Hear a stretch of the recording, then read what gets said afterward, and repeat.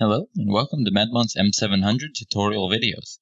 In this tutorial, I'll discuss how to print an exam and how to change the print screen setup. First, select the exam you'd like to print. Then, click the File button. From here, you'll see a drop-down list which includes Print, Print Preview, Quick Print, and Quick Preview. When pressing Print or Print Preview, you'll be shown the same print report selection pop-up window. From this window, you can select which type of print report you'd like to see, and also choose which printer to use.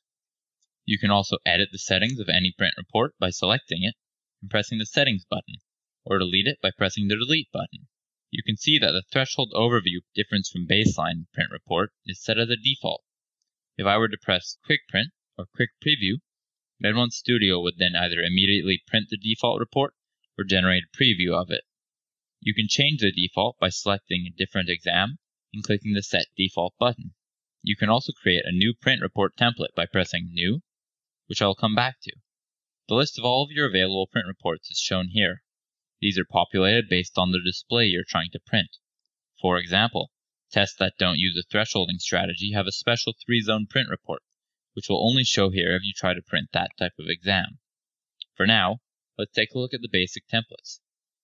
One of the most useful print reports is a threshold overview print, so we'll start there. This is the most widely recognized printout for visual fields, and is very similar to that produced by a Humphrey field analyzer. Double-click the print report, or select it and press OK to view the print preview. If you selected Print instead of Print Preview, clicking OK would automatically print that report. By selecting Preview, we can look at the layout first.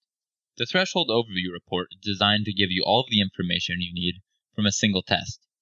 As a default, it shows patient and test data at the top, with test results and reliability statistics at the bottom. It shows the levels in both a planar view and a level view, as well as an age normal and patient HOV deviation and probability maps. In the top toolbar, you have a number of print and view options. You can choose to print the preview directly by pressing the Print button. The Clipboard button will copy the image to the clipboard, or you can press the File button to save the print report as a PDF or image.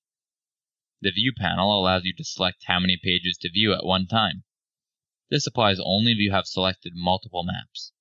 If you have 4 maps selected, for example, pressing 6 pages would allow you to see all 4 at once. You can scroll through the pages by changing the page number or pressing the up and down arrow button. You can also control the magnification in the Zoom tab. Whole page will display the entire page on your screen, while page width will scale it to fit the width of your screen. The 200, 100, 150, and 50% buttons also allow you to choose a viewing size. For many, the Threshold Overview print screen may be set up just as you like, but for those who find it doesn't quite work, we have a lot of other options.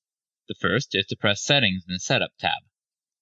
In the General Settings tab of the Print Settings pop-up, you can find the generic printer settings. Here you can change the title at the header of the printed page, or choose paper size and which printer to use. However, pressing the Overview Print tab gives you the options to set up the print report however you'd like.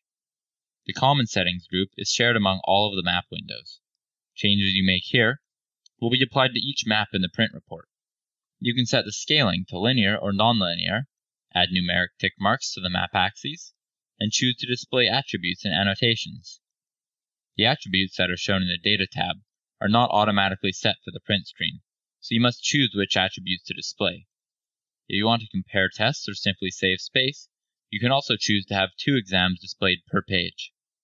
Finally, if you're using the DV2000 software and have your visual field map overlaid on a retinal image, you can control the opacity of the map by adjusting the overall opacity percent. The second half of this settings screen allows you to modify the layout. The column of 2x3 square boxes corresponds to the locations on the print report. If you select a box, you can see the settings for that map. For example, if I select the middle left box, you see the map type changes to age normal deviation. If I want this map in color, I can uncheck the traditional grayscale box and press Apply. If you've been a Humphrey user in the past and want to display the numeric maps in a grid display, you can select those locations and switch the map to numeric grid.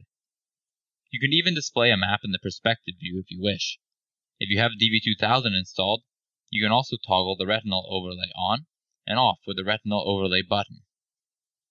Pressing the Defaults button will return all of these settings to their defaults. If you intend to keep the modifications you've made to a print report, all you need to do is press OK or Apply. These settings will then be saved to the print report you're working with. However, you cannot save a new print report this way. Since I've been working from my built-in threshold overview report, any changes I will make will stay with this report. To build and save your own print report, return to the print report settings window by pressing File, Print, or Print Preview. From here, select New and then choose a print report template. I'm going to choose Threshold Overview, select it and press OK. I'll change the name to Threshold Overview Print Numeric Grid. Now, I'll select the Overview Print tab and change all of the outputs that are normally in the normal numeric display to a numeric grid display. Pressing OK will save my new print report to the list of report types. I can edit this at any time by pressing the Settings button or by opening the Print Preview and pressing Settings. You can see now that I have a new template saved that will automatically print a Threshold Overview print using the numeric grid layout. Let's return to the Print Report Settings page and look at some of the other template options for printing. You can switch the type of print report you're using directly from the Print Preview window by pressing the Report button in the Setup tab. Selecting Current Display will print exactly what your display looks like. There are no special settings for this print screen, so any changes you want to make to the layout, you have to make in the display you're working with before printing. The next report in our list is a Threshold Overview print with 2 exams per page. The layout for this print report is the same as the other Threshold Overview, but it's formatted in landscape by default and compresses 2 reports into a single page. Returning to the report page, we also have Threshold Multiprint. This print report is designed to show a collection of different tests on the same page.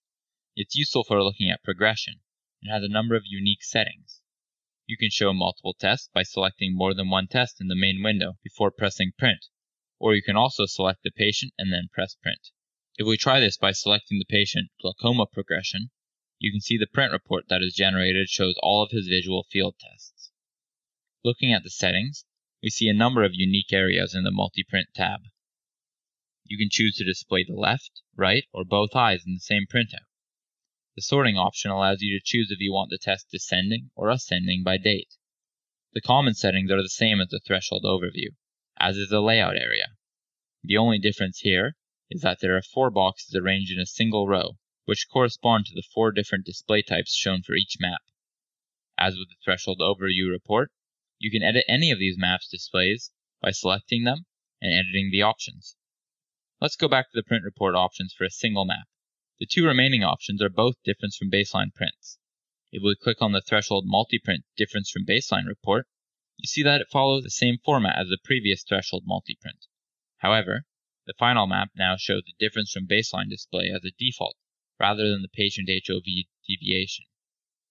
The last report type for a single test is a Threshold Overview Difference from Baseline print. When I select this, you can see that the layout is slightly different than the normal Threshold Overview print report. All the maps are compressed to the left, and an additional difference from baseline map is added in, with all of its corresponding information. This is a special print report, and it does not allow the settings to be modified. There's one final print report, and this can only be accessed if a patient name is selected instead of an exam. The M700 regression report prints the output of the regression report view window. There are no special print report settings available for this, so any changes you want to make in the data displayed need to be updated in the regression display window before printing. This concludes the M700 series of tutorial videos. I hope you found all the information you need. Please let us know if there's anything you'd like to see in future videos, and goodbye for now.